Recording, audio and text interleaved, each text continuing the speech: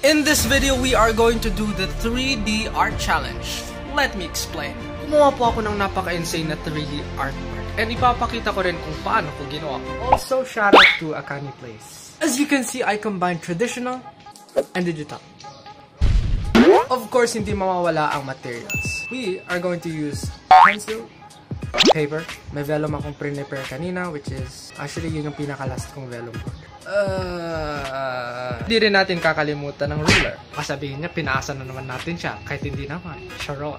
And gagamit rin tayo ng dalawang applications mamaya para sa finishing touches ng ating 3D artwork. So stay tuned kasi ipapakita ko kung paano gawin.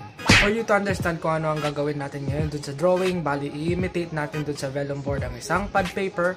So ano bang meron sa pad paper? Merong mga lines. So mag-drawing tayo ng lines and then basta yun.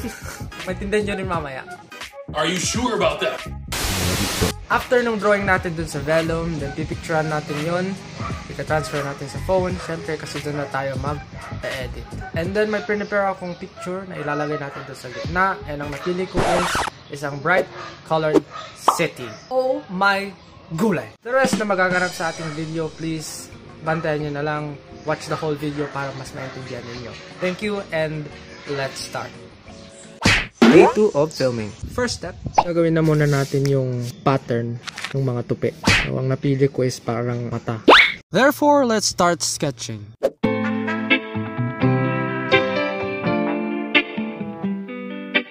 Anabolic Beatz.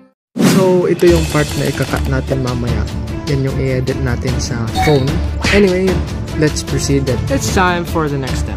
Gagawin na natin yung mga lines. I have this ruler and a pen. Let's go.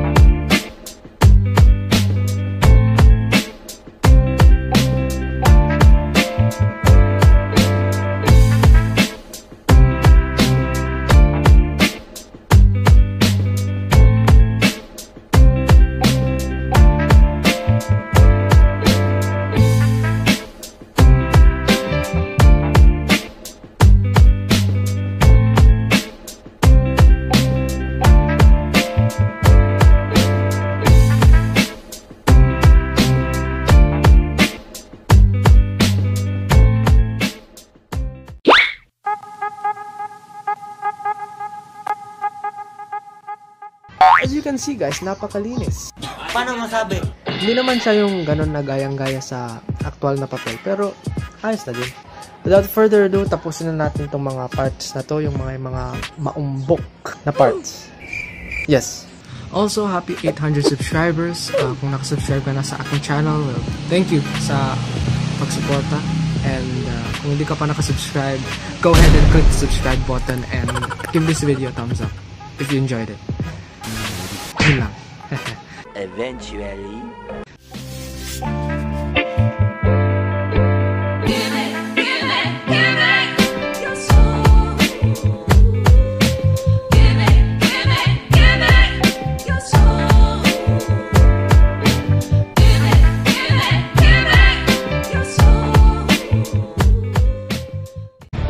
Guys, we are finally done with the pattern. Let's now give this drawing more a 3D look by shading the drawing. So, shishidan natin at ang gamit ko is isang 8B pencil.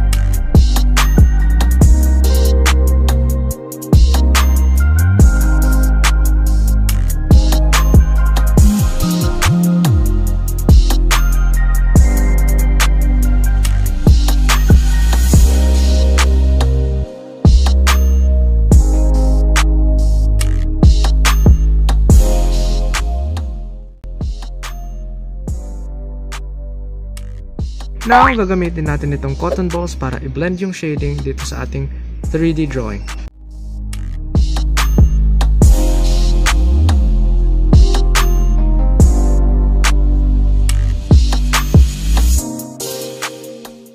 Needed eraser for finishing touches.